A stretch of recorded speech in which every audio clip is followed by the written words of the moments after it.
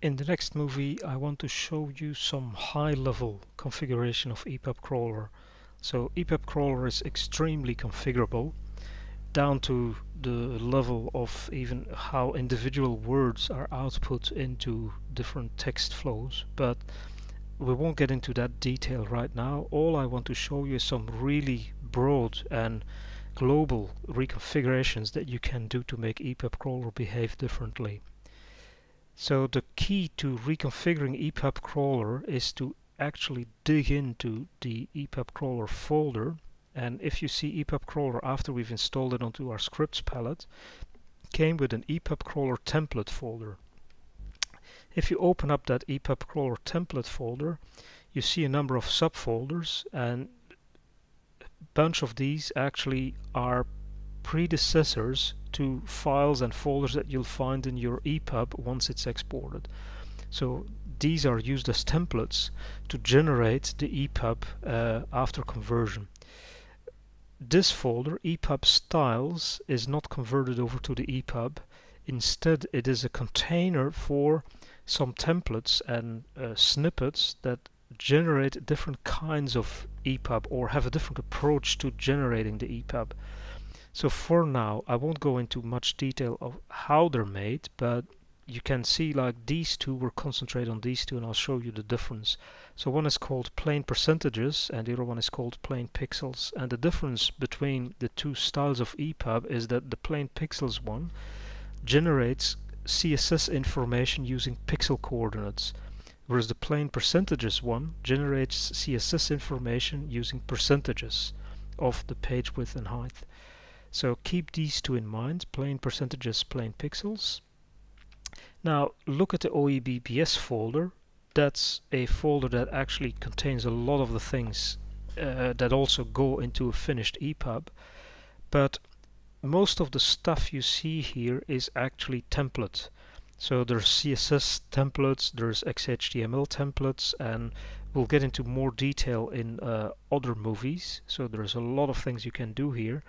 But the file we're wanting to look at now for very high level broad reconfiguration is called config.ini.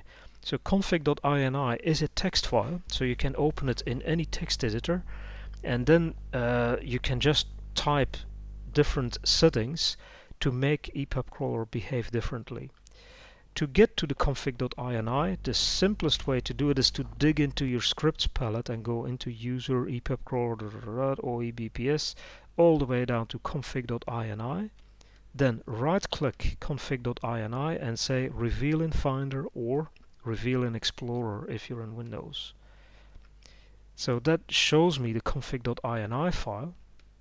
And all I do is drag this config.ini file on an icon of a text editor. So I use Sublime. But you might be using BBEdit or Notepad++ or any other text editor. So any of them will do. You can just drag that config.ini file on top of those icons.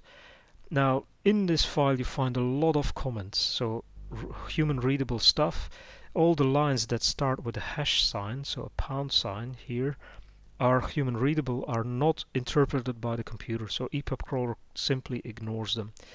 The lines that are interpreted by ePubCrawler are these, for example, main, that's the main section in the config.ini, and then for example this setting called ePubStyle, and look at it, it says ePubStyle equals plain percentages.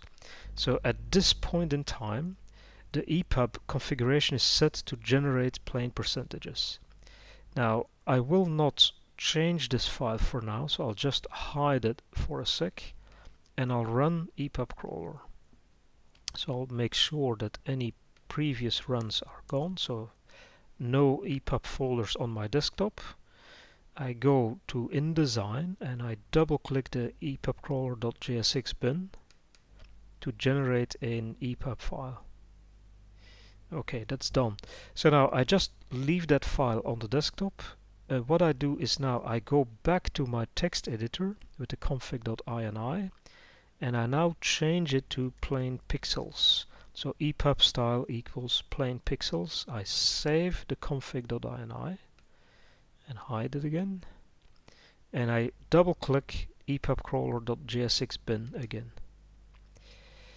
So pay attention to the fact that the two words I typed were either plain percentages or plain pixels, and they correspond to the names of the folders in the EPUB styles folder. So they have to be exactly right. So if I were to type into that config ini something that is not the name of a folder here in this EPUB styles folder, then it wouldn't work. ePubCrawler would not work. Okay, let's leave InDesign. Just hide this, and now we here have two different EPUB folders on our desktop, and one has been generated with the setting plain percentages. That's this one, so I'll rename it test file plain percentages, and then I'll rename the other one to test file plain pixels, so we know the difference.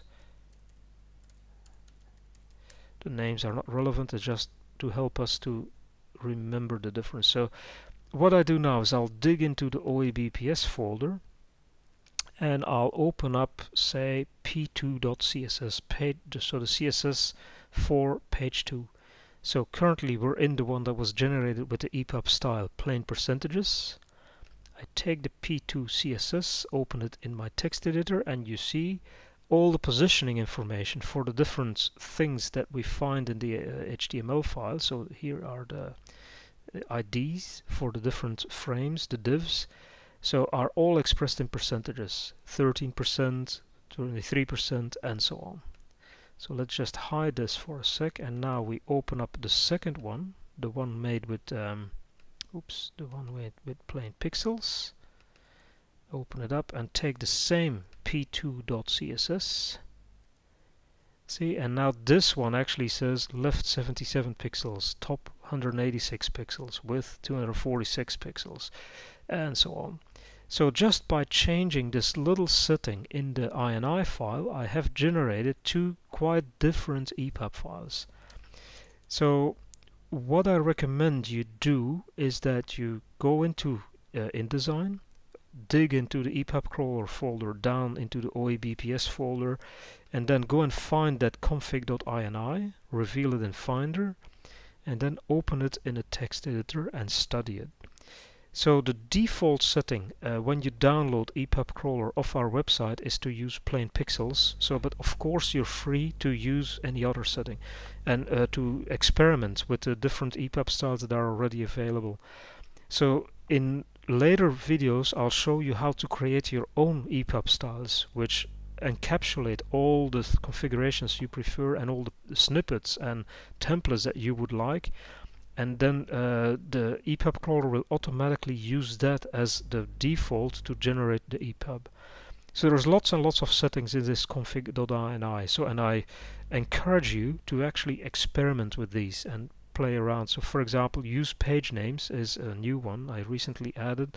So when generating names for the XHTML files, setting this to a 1 will make ePubCrawler use the section and numbering options in the page palette in InDesign to generate the names of the XHTML files. If you make this a 0, then it will just use the sequential number of the page within the document. So there's all kinds of things. So use first page as cover. So if you were to inspect the EPUB that we're generating, you would see that the first page is automatically created and used as a cover for your EPUB. You might not want that. Well, just changing use first page as cover to a 0, resaving the config.ini will automatically stop that, and then the first page will be just a regular page, and you will be responsible for generating your own cover. So that concludes the third movie in this series, just showing you how to do general, really broad global reconfigurations of ePubCrawler.